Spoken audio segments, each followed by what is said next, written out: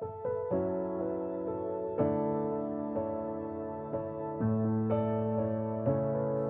morning, brothers and sisters, and happy Sabbath, and welcome to this happy Sabbath day. We're at Kyle's home here in Claycross. Bit cold here today, and it's Christmas fair today, so we're doing this a bit early. And I'd get Kyle to say an opening prayer. Dear Heavenly Father, thank you so much for being here this morning to say thy blessed sacrament. I ask the Heavenly Father that we remember the full meaning of the sacrament, that it is to honour our Saviour, Jesus Christ. Amen. Amen. Thank you, Carl. So hopefully you got your emblems ready, and ours is looking very professional today. I don't know where he's got the paper, or he's cut that out of there, so can you see that?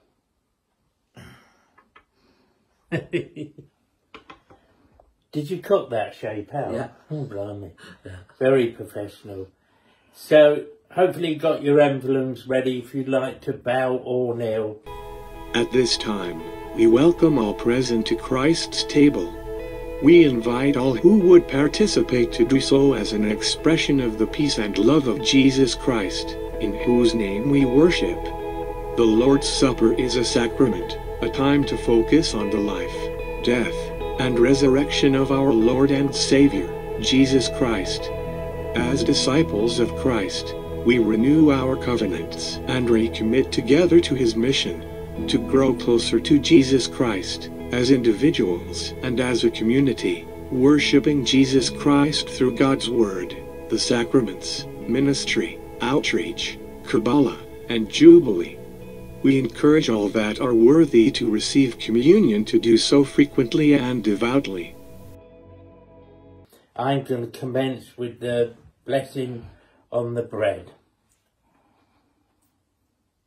O God, the eternal Father, we ask Thee in the name of Thy Son, Jesus Christ, to bless and sanctify this bread to the souls of all those who partake of it, that they may eat in remembrance of the body of Thy Son, and witness unto Thee, O God, the eternal Father, that they are willing to take upon them the name of Thy Son, and always remember Him, and keep His commandments, which He has given them, that they may always have His Spirit to be with them. Amen. Amen. So I'm going to hand over to Brother Kyle now, who's going to say the blessing on the wine. O God, the eternal Father, we ask Thee, in the name of Thy Son, Jesus Christ, to bless and sanctify this wine to the souls of all those who drink of it, that they may do it in remembrance of the blood of Thy Son, which was shed for them, that they may witness unto Thee, O God, the eternal Father, that they do always remember Him, that they may have His Spirit to be with them. Amen. Amen. Thank you, Carl.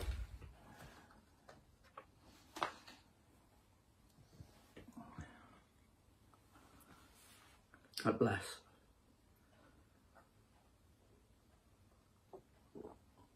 Shalom, brothers and sisters. For this week's Sabbath message, I want to share a scripture from Philippians chapter 4, verses 6 and 7. But I'm going to be reading this from the ESV and not the normal KJV, King James Version, that I normally read from. It says, "Do not be anxious about anything, but in everything, by prayer and supplication with thanksgiving, let your requests be known to God. And the peace of God, which surpasses all understanding, will guard your hearts and your minds in Christ Jesus." I felt impressed today to talk to you guys about prayer, and with this week being Thanksgiving week, traditionally here in the United States, this scripture really stood out to me. As Christians, I think prayer is quite a bit like breathing to us. It's something that we do. I actually meet with a couple of brothers every Wednesday in prayer, and it's an open prayer. Everyone's invited. And we literally spend 30 minutes praying. We have an opening prayer. We discuss the topics and things we're praying, people that we're praying about, people who have requested prayers, and we then pray for them. And then we do a closing prayer. Just a quick side note, if you go to cjccf.org, there's links there, right there on the main page. If you need to make a prayer request, we will pray for you. And I think it becomes easy for us in prayer to complain to God. And I think we should. I think that the Lord wants to hear our troubles and our sorrows. At the same time, I know He also wants to hear the things that we're thankful for. He wants us to not worry about things because He's got our back.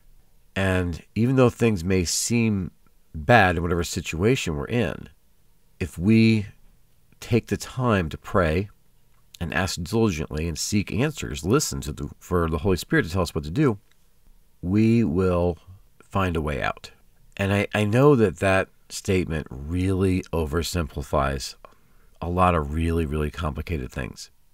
And yet, I don't think it's wrong. I know when I was younger in my life, and even now today, even recently, even this year, there have been times when I just think the world is ending for myself, not literally the world's ending, but, just everything's falling down, crashing around me. And I pray and I listen.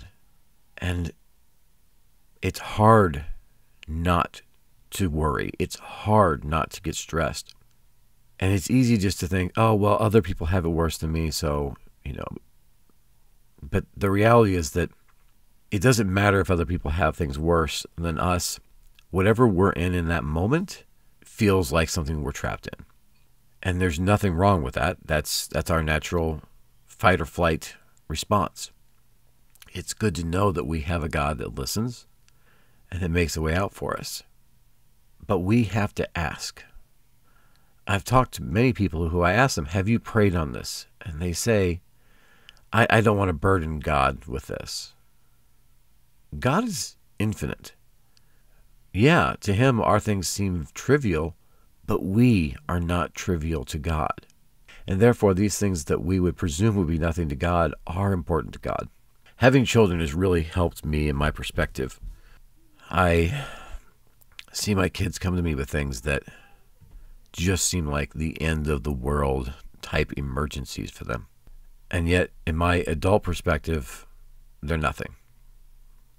And I don't mean that in a mean or bad way. They're not literally nothing.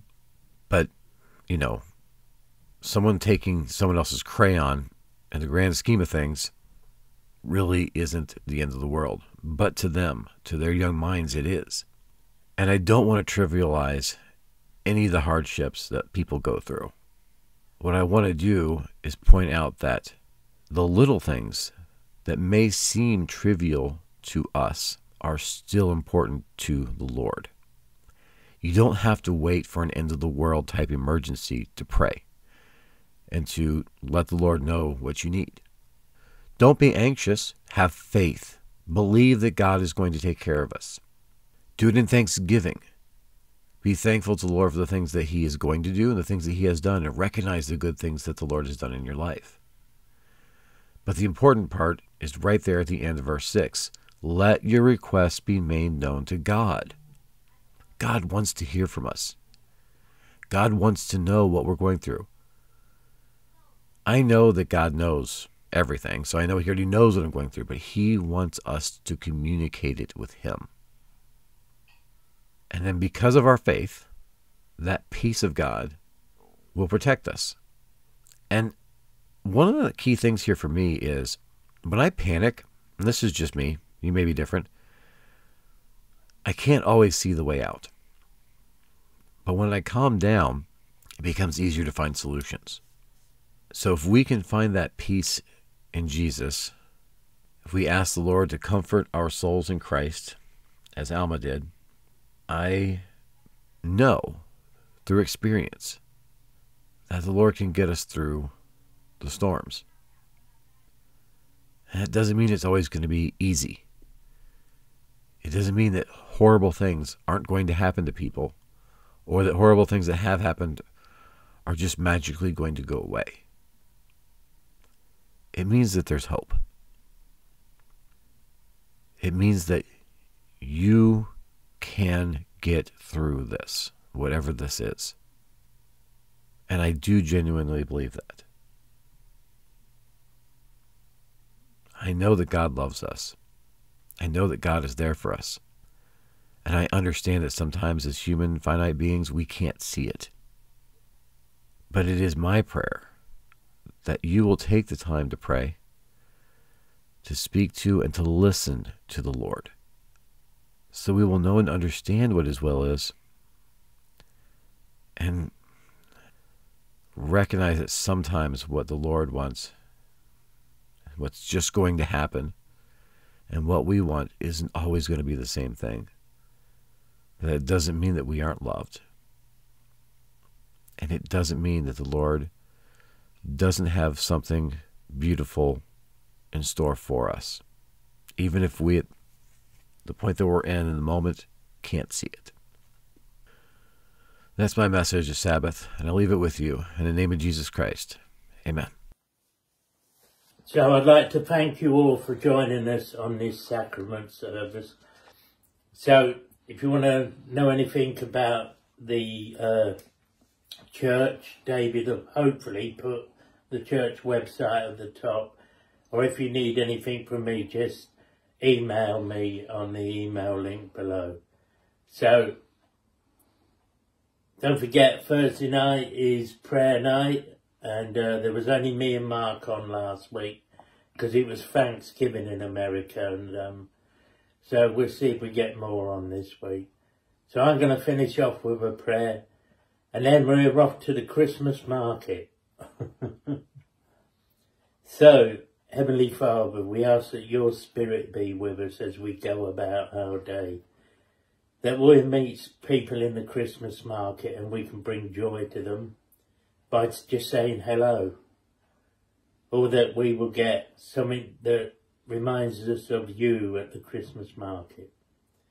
And I thank you that I have Kyle as a partner doing this.